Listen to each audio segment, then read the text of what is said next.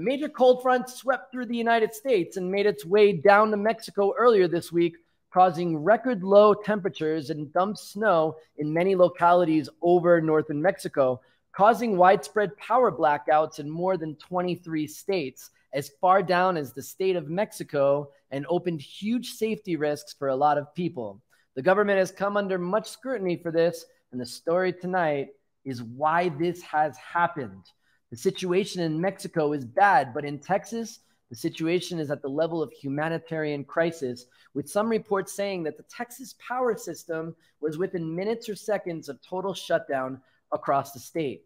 People are struggling to stay warm. Millions have been without power since Monday, and the state is still seeing freezing temperatures and snow. There are many reasons for this. First, Texas decided not to connect their power to other states, so they would not have the answer to federal regulations. There has been no way in this crisis for other states' power grids to help Texas recover. Second, they deregulated this energy sector in the 1990s, meaning they took it out of government control and gave it to private industry. Because these industries want to be profitable, they have failed to do any preventative maintenance and plan for these types of emergencies. Not smart in this era of climate change. In order to get power back on, the governor announced a full shutdown of natural gas exports to Mexico. Why is that a problem? Because more than 60% of Mexico's electricity is generated by natural gas imported from Texas. Yes, 60%. And although Mexico has reserves for this type of issue, the government did not act quickly enough to use it, which is why grandma in a town of over 1,200 kilometers away from the U.S. border may have not been able to watch the most recent episode of Fuego Ardiente, and may not know if Gabriel finds his missing brother and if his partners and friends, the Ferrers, were the ones that kidnapped him.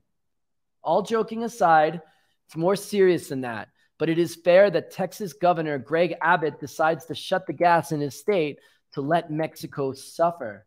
And I'm sorry, but that's fucked up. And that's why we deserve the name Pinche Gringo. So if another American gets offended like, Pinche Gringo, that's so offensive, this is why. The Mexican government should press this issue and find other reliable sources of its gas production. In the Rio Grande Valley, it is reported that the Mexican cell towers are functioning while the U.S. towers are out of service. That's right. It seems like Mexico has better infrastructure than Texas right now. And there was big controversy yesterday when pictures surfaced of Texas Senator Ted Cruz leaving the cold weather of Houston and heading to Cancun with his family during the humanitarian crisis. His reasoning, he was offered half-price tickets to Coco Bongo. No, actually he said, and I'm completely honest with you, he said that he was dropping off his kids for vacation and being a really good dad and then planning to come back the next day. We know that is not true. And really, Ted Cruz, I couldn't even get my dad to take me to baseball practice. Come on.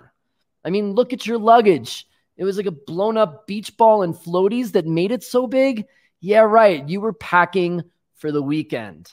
Liar, liar, Bermuda shorts on fire. And of course, this Pinche Gringo is always a hypocrite. He has publicly ridiculed a number of politicians on social media for vacationing during a crisis. Are you kidding me, Ted Cruz? Wake up.